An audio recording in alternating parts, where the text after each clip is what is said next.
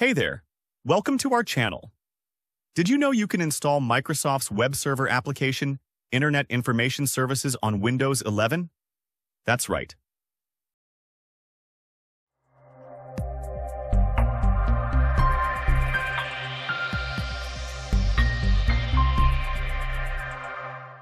IIS 10 is available on your PC with just a few clicks.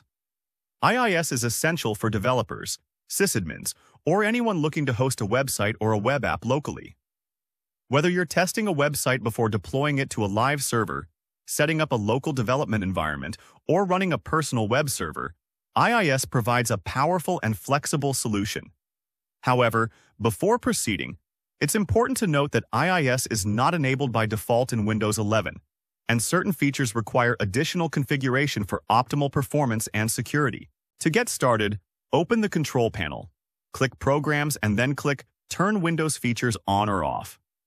Scroll down and locate Internet Information Services IIS. Check the box next to it, and then expand the selection to choose additional components if needed. Once you've selected the necessary components, click OK, and Windows will begin installing IIS. Close the Control Panel windows and then go to the Start menu. Type IIS, and then select IIS Manager. A default site will be automatically created, but I prefer to create my own. To create a new site, just right-click on Sites, and then select Add Website. Enter the name and path to your site's application files. I'm going to use the host name mysite.com for the site bindings.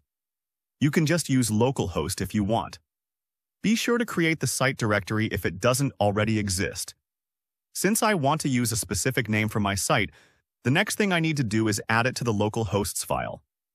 This file is typically locked, so be sure to give yourself permission to save the changes. Following best practices, I'm going to tighten the security of my site by using a specific application pool identity. Click Authentication and then select Application Pool Identity. Next, add the user account of the app pool identity to the website directory permissions.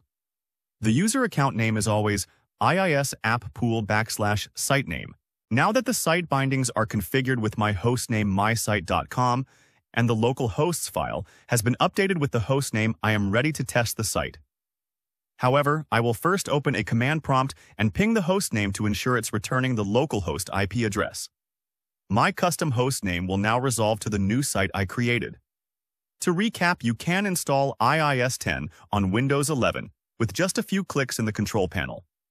You don't have to use custom hostname like I did, but it will help if you're planning to set up additional sites.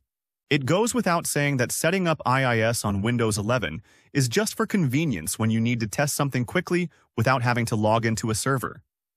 Windows Server is the best platform for hosting IIS and .NET web applications.